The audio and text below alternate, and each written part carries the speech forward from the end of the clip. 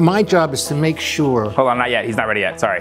Give him a second. What's up, everybody? We are here with Sandy. Sandy is one of the gurus of production here at Windham. It was actually our camera guy that said, we got to go talk to Sandy because he's doing this process over here. So please introduce yourself and tell us what you do here at Windham and kind of your whole process. Okay. Well, basically, my job is to make sure that the fabric that we send to the customer matches to what they bought. We do all the printouts of the color combinations, and we send one set to the mill, and I keep an identical set here, which means whatever they look at, I'm looking at the same thing. So in about 2 to 4 weeks, we get something called a strike-off, meaning it's a test print of the pattern. There could be 10 color combinations, there could be up to 100 with some of our collections. When they're sending you a strike-off too, are they sending you a singular one, or are they sending you 10 different ones they think are close? Usually they'll send one of each colorway, sometimes. They said, hey, we think this is it. Right. Check this out, okay? Or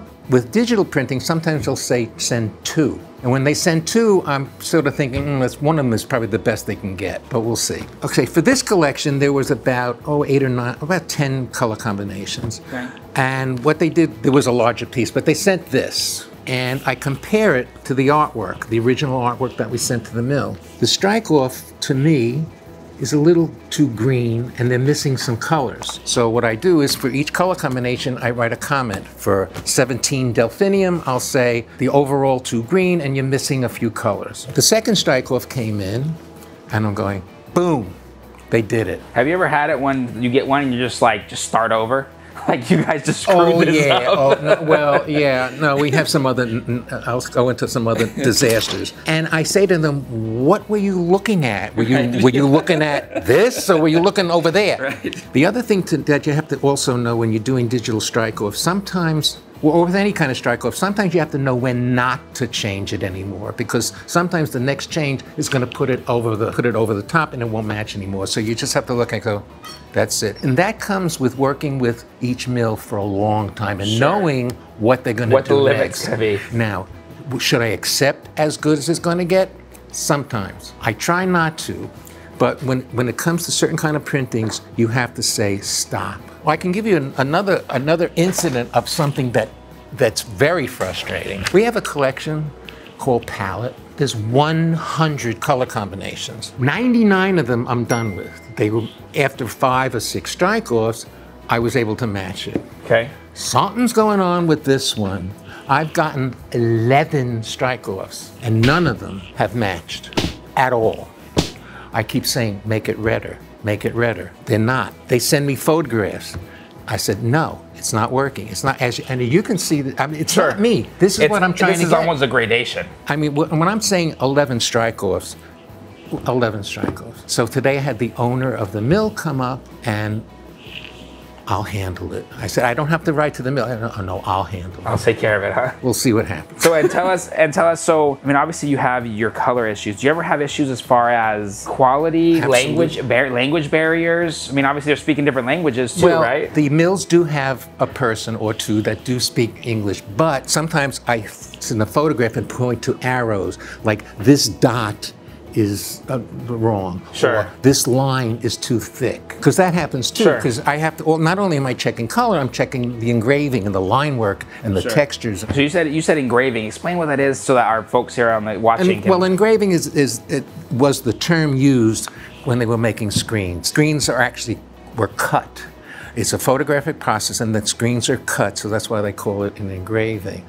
We still call everything engravings, but it's different now. The technology has changed, and the process is different. Sometimes you get quality issues. Quality issues. How does that work out, and how do you change that? Because obviously you're working with the plants that you already know, and you know what the goods are supposed to look like. So when they send you something that isn't, so how do you handle all that? Well, one of the major qualities is the feel of it, the finishing.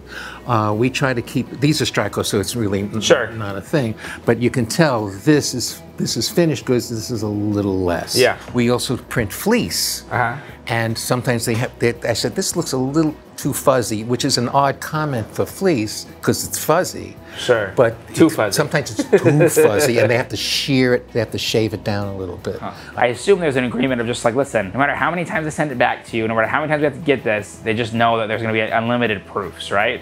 I've never had 11, but people don't see the amount of work that goes into the fabric. And the people behind the scenes, you know, you have years and years of experience of saying, this isn't right, fix this, change this color, change that color. It takes an expert to produce the type of goods that come from Windham. That's true, but you also, there's so many things you have to take in mind. If this thing has to be delivered in a couple of weeks, you're gonna have to decide, okay, do we keep it? Do we fix it? Do we drop it because they can't get it? Sometimes you have a second to make that decision. Well, ship it, you know. Do it, I have a funny story I'd like to share. Please do, yeah. Many years ago, you went to the mill, you physically had to go to the mill, sit next to a machine, and back then it was only 8 screens, period. It wasn't fancy, it was nothing. It was down in Georgia somewhere. It was 150 degrees at 3 o'clock in the morning, and I'm sitting there, and they come to me, and I go, it needs a little yellow. So they take my hand, they pull me to the back. There's 5 barrels of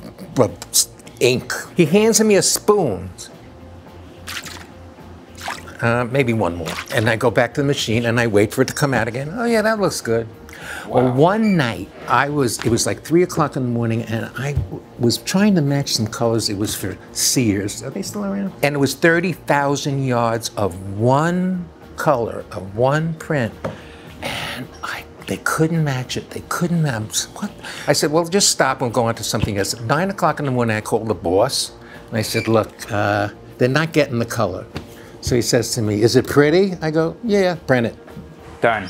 Like, you could have told me that at 3 o'clock in the morning, right? I should have realized. Well, I just started doing this for a living, and I didn't know the parameters or even how to talk back to the mill. Sure. You know, all I knew was I was putting a spoon of yellow in. You're not matching something that's previously in production. You're making a totally new one. If it's close to what you're thinking, you're good. But if you're trying to match something exactly what it used to be, people have this on their shelf. But for instance, this was sold, and people have it on their shelf. I have this on my shelf. There you go. And if you reorder it and I sent you this, you go, oh, no. No, that's not it. Especially if I'm halfway through making kits or halfway through whatever. Yeah. So this is one of my biggest things to remember. It has to match whatever they had before. You mentioned, so this was 50 years ago that you were in this mill. Give us your background. So where are you from? How did you get into this? Did you study this? That's even more interesting. Let's hear it, please. No, I'd love to hear it. I found out there was a school in Manhattan called School of Visual Arts. So you're from here? You're from New York? Brooklyn. Brooklyn, okay. Really, Brooklyn. So I found out and I said, Ma, there's a school that teaches art. I think I'd like to go. Fine. Then all of a sudden they opened up a photography, like portion of it, yeah. So I went into photography and I said, wow, I like this. And I was ready to go. I was going to be the next Richard Avedon. Obviously that didn't happen. I got a job. It was for a catalog. Now listen to this, it was a catalog house. These people had a machine. What you were able to do, you were able to go in and see yourself wearing outfits. Instead of trying on clothes, you could see yourself in an outfit. What I did was I took pictures of models without their heads wearing clothing. One night, it was again with the 3 o'clock. I don't know. That's like your prime time, right? 3 o'clock in the you know that I wake up now because that's when the cat wakes me up. There you go. All the lights were lit, and this model went to the bathroom. I don't hope I can tell this story. Yeah. And that was the last picture I took. So I looked for another job, and is this too long? No, it's the behind the scenes that people want to see. But this is so behind, no, it's not even this. Okay. Somebody recommended me to this very fancy menswear designer, and I got a job working wholesale, selling very fancy neckwear and shirts. This is my introduction. Neckwear as in like ties? You know, neckties. Neckties. Okay. Still very fancy, printed in Italy. Fabric was all printed in Italy. Beautiful showroom. It was in a townhouse, and they took me to dinner, and I was sucked up into this whole thing, and it was wonderful. But my roommate again says to me, Sandy, what are you doing? He talked me into going back to art school at night. 3 o'clock in the morning. For textile design. Why textile design? Upstairs on the 3rd floor of this townhouse, there was this little Russian man who did all the painting of all the designs, you know, like little tiny things for men's shirtings and neckties and those little pasties. I said, well, that looks like fun. So I went to the boss. I said, listen, you know, I'm very interested in that. I'm thinking of going to school at night and learning textile design. I hired you to work in the showroom, and that's what you're going to do. So I said, Mr. Cerruti, when you die, are you going to, like, leave me anything? He says, no. I quit. Yeah. So that was that. So I went to school at night and I learned basic textile design, and I got a portfolio, and I went for a job. My first job was at Lowenstein, which was an enormous textile company back in the day. Gradually, they started sending me to the mill, and that's when I learned how to do mill work. And I'm sure that's like your on-the-job training, right? Like it's not, not like anybody walks in and says, this is how you work with a mill. No, you don't. They don't even talk. Like good luck, Sandy. They don't even tell you about a mill. You don't even know any of that stuff then. Maybe now it might be different now. Yeah. And then one day, about 11 years ago, the guy I used to work for said, "Listen, they need someone at Windham to do something. I'm not quite sure what it was. Maybe freelance." So I came up here and I met the stylist. She instantly hired me. She got fired. I took over all the mill work. Maisha and Katie are handling all the anthology and all the other printing and everything else, and I handled Windham and Van. Awesome. You probably never would have thought 50 years ago you'd be sitting here today working with mills, doing digital prints, doing 25, 24 screen I didn't even think I'd be alive. Thank you so much for sharing this with us. It's the people behind the fabrics that really make this industry and make a difference. So, in the history of me working in this industry, I have never seen a place like this, the way it's operated, the way it's run. I've worked for bosses that sit back and put their feet up and just go point like this. We work for a man that actually works. He is down there in the trenches. He is everywhere. He's constantly working, and this, this keeps you going. You need that. So he's talking about Mickey guys, who you guys have seen in the other videos, and you can see he knows the business. He walks around. He knows everyone. He cares. And you also tell he loves it. Yeah. As I said, I've never had an experience like this. Awesome. Well, thank you again for sharing it. Oh, my pleasure. Appreciate it. Thank guys, you. Sandy right here. And like I said, like the video below, subscribe, and check out the rest of the videos down in the description below. We'll see you next time. Nice. That's awesome. Gonna use that? Oh, yeah.